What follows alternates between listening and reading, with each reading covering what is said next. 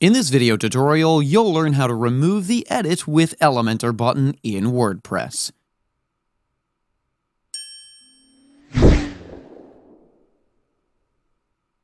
Elementor is a great plugin to use when you want to create attractive pages on your website. It gives a lot of customization options that makes it easier to edit pages in WordPress compared to the default WordPress editors. To edit pages with Elementor, first you need to install and activate the Elementor plugin. I've already installed it, but if you need help installing a plugin on your website, we have a video explaining how you can do that too.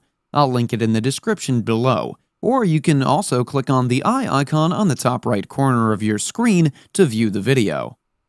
Now, if I open a post,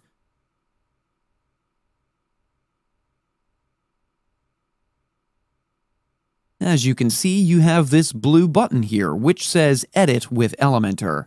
Elementor is essentially used to edit WordPress pages, so you might want to remove this button from posts. So, to do that, back in the dashboard, go to Elementor, then click on Settings. Here you have the Post Types option. Here you can simply uncheck the option to remove the button from pages or posts. So, uncheck this for posts.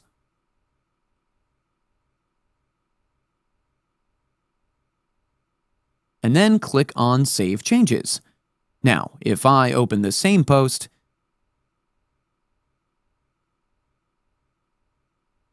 as you can see, the Edit with Elementor button is now disabled here.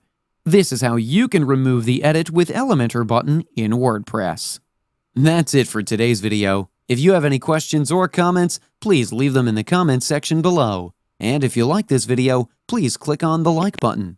If you're new to our channel, hit the subscribe button and tap the bell icon so that you don't miss any of our future videos. Thanks for watching. We'll see you with the next one.